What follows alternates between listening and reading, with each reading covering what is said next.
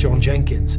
Up until this point, I think his story has been largely untold. Even from John himself, has been very guarded. Had it not been discussed at this length and based on 15 years of sort of increasing trust, this was a subject which would have been lost to history.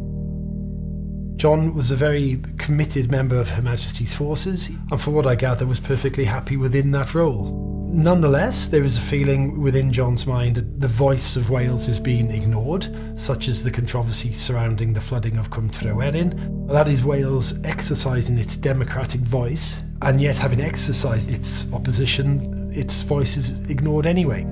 It left people believing, well, how else do we, as a nation, protect our natural resources and our assets? Out of the anger of the flooding of the valley emerged two groups. The Free Wales Army, which is very publicity orientated with its campaign of propaganda. And then you have the much more militant and audacious Mudiadam Dyffryn Cymru, or MAC as they're more commonly known. And John Jenkins is invited to a meeting with two senior members of the group and subsequently takes control. He begins this militant campaign by Mudiadam Dyffryn Cymru, which begins in September 1967. MAC is responsible for some 20 explosions both in Wales and just over the border in England. I felt there was room here for proper, considered, sort of nuanced, if you like, analysis into this campaign. I felt it had never been looked at and analysed with the due attention that it deserved. I wrote a thesis which became a PhD, which was passed in 2011, Militancy in Wales, 1952 to 1970. And out of that came Hounds Off Wales, which was published by Gomer in 2013.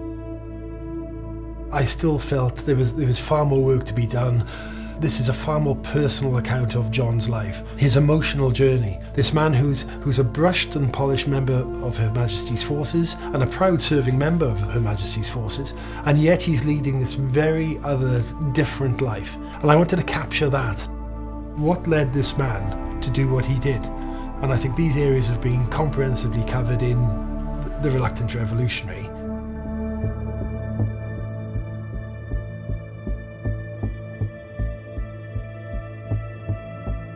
My father was a policeman at the time, and part of his duties was to patrol the pipelines in mid-Wales between Cwm and Birmingham, looking for explosive devices, which ultimately John Jenkins had assembled.